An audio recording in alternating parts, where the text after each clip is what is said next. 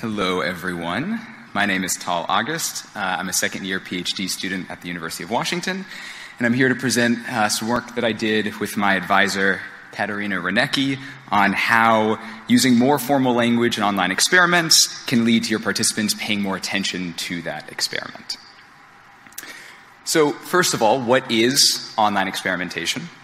Now, traditionally, if you're a researcher and you wanted to run a study with human subjects, you would recruit participants, sit them down in your lab, and have them take your study in person. Online experimentation is where instead researchers have participants take studies online instead of in person. Now, this has been gaining a lot of popularity recently since researchers are able to collect many more participants much more quickly and much more cheaply than traditional in-lab studies. If you think about it, sending a survey or an online study out to thousands of people at once is a lot easier than getting 1,000 people to come into your lab. Now, there are two flavors of online experimentation, paid and volunteer. So paid experiments is as you would expect. You pay participants a small amount of money to take your study. A common platform where researchers run paid online studies is Amazon Mechanical Turk.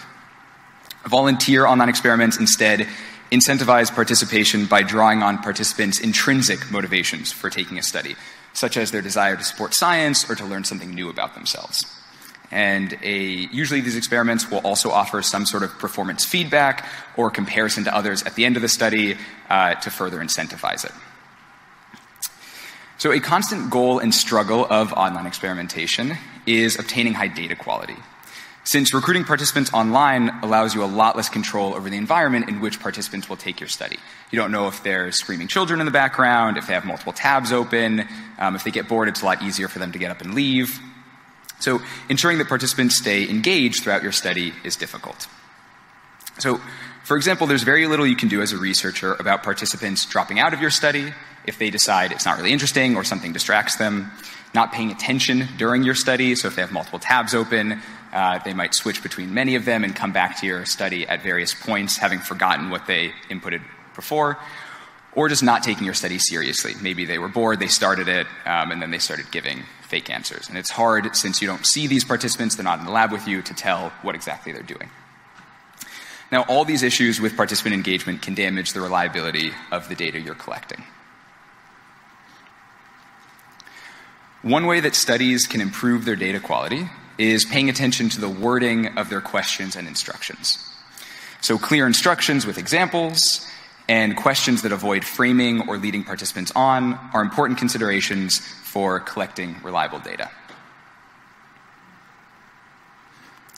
For example, asking participants if you would allow a hate group to hold a rally, given the importance of free speech, leads to almost twice as many participants saying yes to this hate group compared to would you allow a hate group to hold a rally given the risk of violence?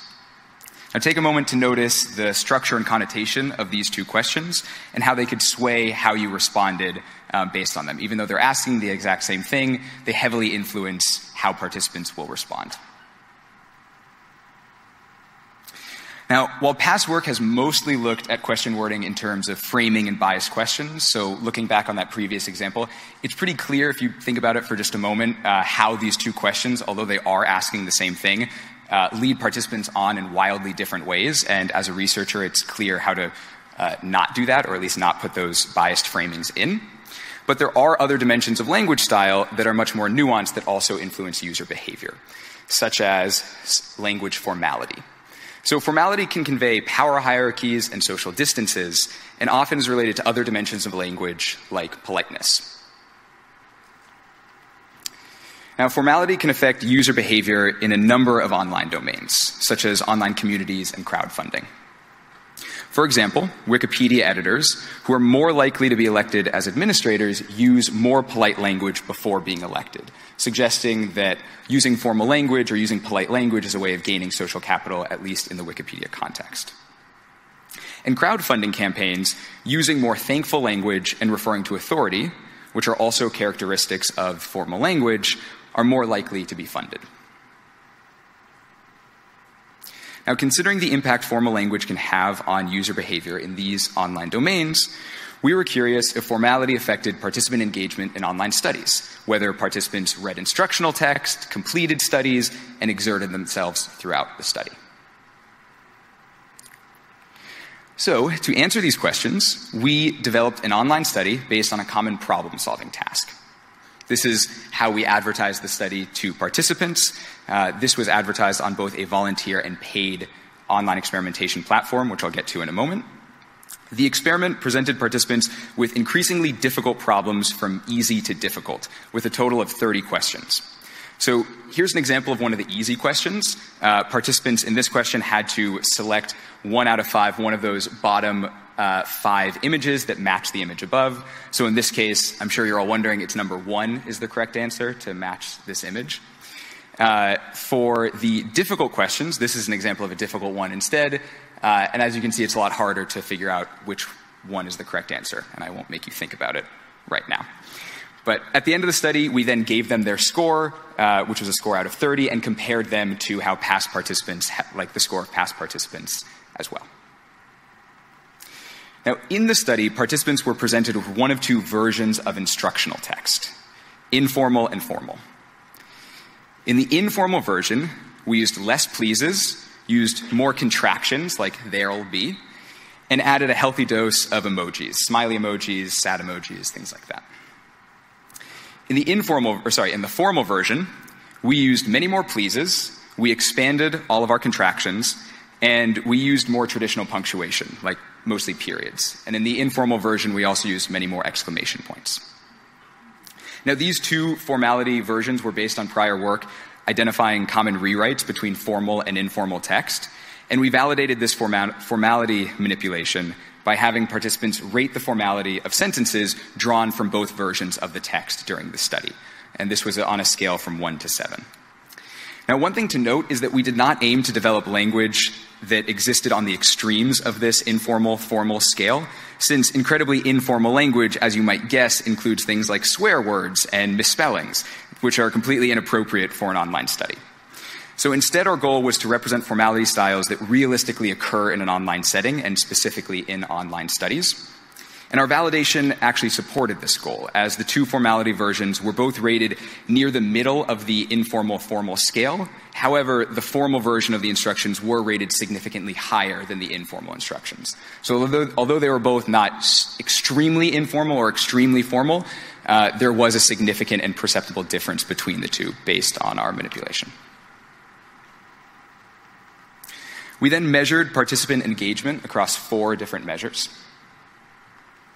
Attention, which we measured as a binary variable based on if participants clicked on the final word in the break screen after the practice round. So this was a traditional instructional manipulation check, also called an attention check. Dropout, which we measured as a binary variable also based on if participants completed the study or not. Time to complete the study. And a participant's score on the study itself. So again, this was a score out of 30 since there were 30 questions on the study.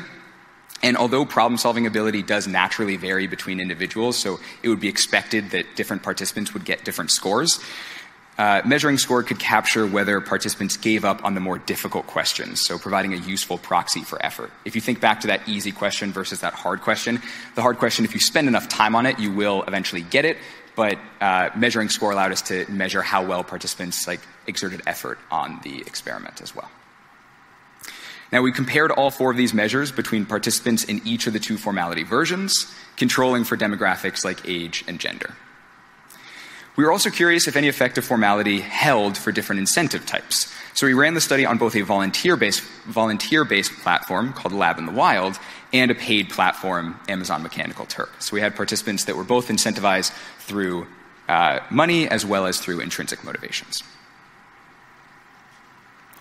So there were no significant differences between percent dropout, time, and score on the test between the formal and the informal conditions.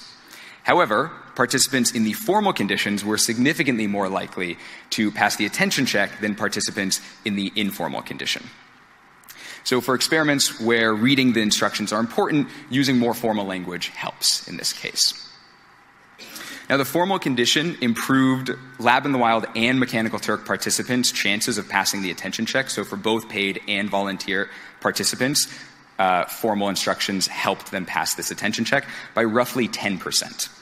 So formal language is associated with higher stakes environments like talking to many people or to a superior. So this could lead to participants paying closer attention to the instructions when the study used more formal language. Now, as you can see from the graph, the Mechanical Turk participants also were just more likely to pass the attention check in general. But you see for both informal and formal, there's a increased slope of around 10% for LabintheWild and Mechanical Turk. And then on the topic of the Mechanical Turk participants, we attribute the reason that they pass the attention check more often than LabintheWild participants to be based on the fact that paid crowd workers often have to deal with identifying and passing attention checks, and there's a lot of prior work showing that this actually may help train them to identify and pass them better. And considering for our Mechanical Turk participants, we only used participants who had a 99% approval rating or higher, these probably were the ones that got really good at identifying and passing these attention checks. Now, this is also supported by the fact that we found that LabintheWild participants actually scored higher on average than Mechanical Turk participants, suggesting that although they weren't necessarily passing the attention check, they were investing effort into the study as well. Okay, so what are the takeaways from this? First of all, for experiments where reading the instructions are important, such as if you have to have them expand the screen fully, or if the study has complicated instructions, using more formal language helps. Participants are more likely to pay attention and read instructional text fully. It's also important to note that formal language did not harm any measures of engagement. So if you're on the fence about either using formal language or using informal language, we found that using formal language did not harm any measures of engagement, but did help did help with participants paying attention. So then if you're faced with an online experiment that you want to redesign the language of from less formal to more formal, doing things like expanding contractions, removing emojis, and using please are all ways that you can improve or increase the perceived formality of instructional text based on what we found with perceived formality. So that is it. If you have any questions now, I'm happy to take them. That's it.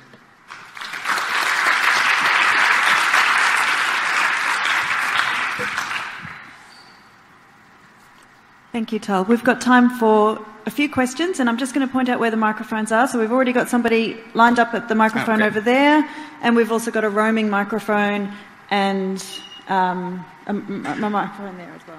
Okay. Hi, I'm Bjorn. I'm a researcher at Uber. This is really cool. Thanks for sharing. Yeah. It's really interesting that you see improved attention, but you don't necessarily see improvements on things you'd expect attention to lead to, which is like completion rates, score on the test, and like time. So I guess I'm kind of curious. I think it sounds like you're saying for tasks that where attention is important to use this. Do you have any plans to sort of like try to measure like benefits of that improved attention on the task itself? Yes, that's a great question. So one of the things that we made sure to look at, which I didn't present here, but we did want to make sure that where we put the attention check did at least matter a little bit. Since, again, although we always want participants to read all instructions, whether or not like that's super important for them understanding the task is kind of up in the air. Like, for example, in this case, I was able to explain what you're supposed to do on the test or on the study in like a couple seconds. So we did see that participants in general that passed the attention check did score higher and complete the study more. So there does seem to be some signal with attention, although that didn't translate all the way through to formality. It would be interesting, and something that I would want to do in the future is embed attention checks in maybe more important instructions or in a task, again, that has much more complicated instructions, and see if you see a stronger signal from attention. That'd be a cool effect to see. Thanks. Yeah, absolutely. Thanks. Hi, James Simpson, University of York. Interesting study. One question I have, though, did you look at what effect varying the number of tasks participant had on those on the study, on the results that you found for the study? For instance, did fewer tasks increase the formality, increase the increase the attention between the two conditions, or would more tasks, like I guess my question is really, how does varying sort of the number of tasks impact the scores? Yeah, so we did not vary the number of tasks in this experiment, so it was the same experiment for both formality conditions, and that was like the main manipulation that we had. Although, based on the results that we found, so for something like dropout at least, when I was looking at it, you would imagine to see that dropout would kind of increase as tasks increase, but we actually found most of the dropout was very early on anyway, and by the time people got to the attention check, for example, they were pretty likely to finish the study. And so, in general, we didn't see a lot of difference, or any signifiers that there would be a huge amount of difference with increasing the tasks. Although maybe putting the attention check later on would have been an interesting thing to try too. We put it right after the practice round, so that was only 2 of the questions, and then there were another 30 after that. It's possible that people would have passed the attention check at a lower rate had you put it later on in the study too. Yeah, interesting question. We've got plenty of time for questions, so if there are any questions from up here and you can't get to one of the microphones, raise your hand. We've got a student volunteer who's roaming with a roaming microphone. I wanted to ask about if you could say a bit more about what sort of scenarios, if there are any scenarios in which informal instructions might be preferred, or it might be the best case. So not necessarily looking at the engagement, but looking at other aspects of the study, so who you're targeting and so on. I'm curious about this because a lot of the work that I do is the instructions are often constrained by the requirements of the ethics board in the institution, and often that requires a lot of formality. Mm-hmm. Can you say a bit about why you would want informal language? Yeah, absolutely. So in this study, we didn't find any cases where informal language was helpful, but I think one area that this definitely would be exciting to expand into is covering different cultures and looking at different contexts where the participants taking the study may have a different perception of formality and may react differently to it. So, for example, we now have translated the study into Russian and Mandarin as well to see if in maybe other languages formality may matter more or less. And so in those cases, we may see that informal language works better, which is totally possible. And we'll just have to wait for the next round of data analysis for that too. But absolutely, I think that not every case would formal versus informal. Would you always want to do formal? Thank you very much for the talk. My name is Andy Ward from Uber. There was another session previously in the conference that was looking at formal and what they called casual language between web surveys and chatbots, and they noticed an interesting difference for higher performance in data quality, so avoiding straight lining, for example, when using a casual language in a chatbot. So 2 questions really. One, sorry if I missed this, did you look at data quality of survey completion between informal and formal? Mm-hmm. And then 2, does any of your future work planning on looking at different modalities for administering surveys? Yeah, absolutely. So we did look at survey completion in this case. We didn't see a significant difference between formal and informal for that. But that's interesting. I am curious. It would be interesting to see how the different contexts, and I think this is actually a great example of how the different contexts influence where formal versus informal language is actually beneficial. So I could see for something like a chatbot where formal may feel stilted or constrained, how people wouldn't necessarily engage with the chatbot as well. Whereas for something like an online survey where we're putting up a consent form in the beginning, there's much more like a heavier emphasis on science and like you should trust us, we're researchers and we're scientists. It could be that in this case, using less formal language signified like less seriousness to the participants. So yeah, I guess kind of going back to Jenny's question on where informal might be a better take, maybe in the case of chatbots and in more social interactions, that's a better style to go with. So. Please join me in thanking our speaker, Tal.